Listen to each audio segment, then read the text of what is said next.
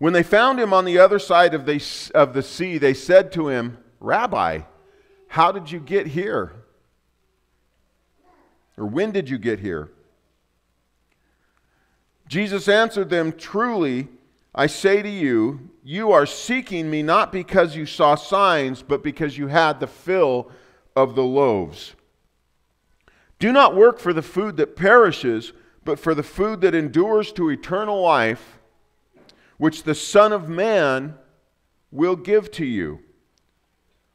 For on him God the Father has set his seal." The large crowd found Jesus in Capernaum when they got there. Think about the question they asked him. When did you get here? But that's not what they wanted to know. What they wanted to know is, how did you get here? How did you beat us? We know you didn't get in the boats. How did you beat us here? And note also that they addressed him as Rabbi. This is really telling. Less than 24 hours ago, they thought and they made the decision that he must be the prophet, the Messiah that was promised by Moses. And now they find him and they call him teacher. That's a pretty serious downgrade from where he was as the prophet. They demoted him in their minds.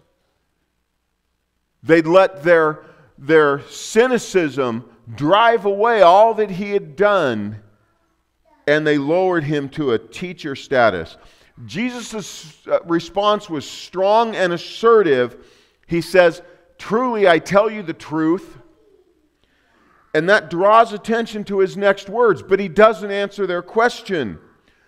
Jesus instead questions their motives.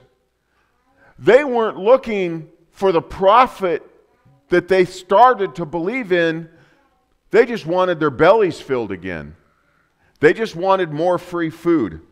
So he encouraged them to seek the food that doesn't need to be eaten again, that doesn't perish, and that's belief in the one that God sent, belief in him.